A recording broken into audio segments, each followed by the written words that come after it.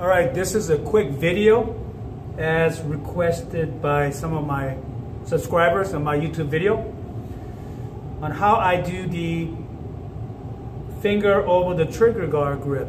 My take on it. Now, this is just my take on it. So you can do whatever you want with it. It works for me, but it may not work for everybody. Traditionally, you would have your finger, index finger of your opposite hand, underneath the trigger guard and rotate your palm into the gun and you push out in this fashion. And that works great, and I do shoot many guns that way. The finger over the trigger guard, that may not work for every gun that I shoot. So I pick and choose which gun it works for. Now, what I would recommend to you is pick one technique that works for that gun and stay with it. For me, I handle various different guns, so I can go back and forth between different guns, and it really doesn't bother me. For instance, when I used to shoot the HK USP, I would shoot it like this, and then evolve into something like this.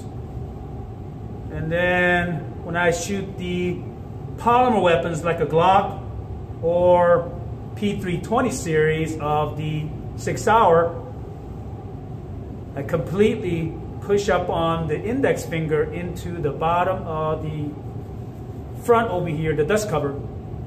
And I don't necessarily put any pressure on it. I just want to get high on it. And I get my palm as high as I can on the support side of the strap here, or the grip, and I power into it. At the same time, I take my thumb, and I don't necessarily crank down on the thumb as much as indexing off that spot. Now, the key here is not necessarily how hard you grip with the opposite hand. By the way, my strong hand has virtually no grip, and I'll explain in a minute why I do that. Of course, it'll help if you power, but what's more important is that you lock the wrist. So meaning you take your wrist and lock it inward and forward, so you can manage the recoil pulse up here. Lock it tight here, so the pulse will travel through your body on the slightly bent elbow, over the shoulder, and then dissipate.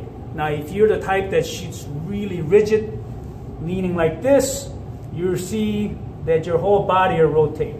If you slightly flex the elbow, shoulders, and lock the wrist, the recoil pulse will travel past your body and dissipate. So that's my goal here. So from the front, it kind of looks like this. I grip the pistol as high as I can with my strong hand. Okay. Over the trigger guard and high on the dust cover. I palm it high on the left side or the support side. Power grip it, thumb down against the takedown lever on my P320. If you don't have one, you can just crank it down this way. Then you push forward, slightly lock, bend the wrist, the elbow, lock the wrist inward, and try to relax your shooting finger, trigger finger. So that way you have a positive grip, lock wrist, soft elbow and shoulder, and yet your finger can move freely. So you can do the trigger really fast. So let's see what it looks like. Also, after I do this demo of the live fire, I'm going to shoot this gun without virtually no grip on my strong hand, my gun hand, like this. And I just work the trigger. Just working on locking the wrist. And the point that I'm going to make there, yes, the grip is important, but the wrist control is the most important. Grip here is just there to stabilize this gun while you power the left hand into it and lock the wrist by elbow slightly inward, like this. Okay. So watch the way I'm going to do this shooting here. Here's my X5 with the Romeo 1. Okay. I'm just going to shoot a few rounds here. Just kind of watch the gun. I'm going to power the elbows up, lock the wrist, like this.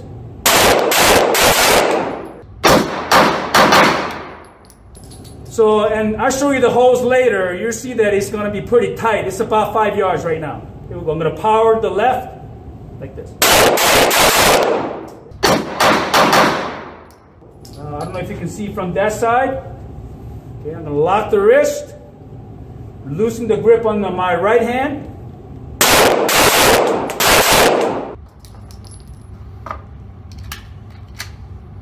Now I'm going to show you how to do this without any grip on the strong hand or my gun hand.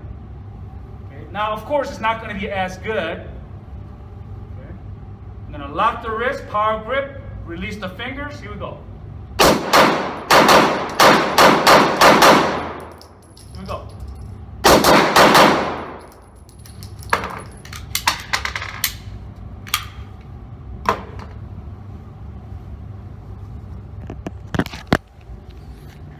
Now you see, not the greatest grip or group, but given the fact that I have virtually no grip on the gun with my right hand, I can still manage the gun.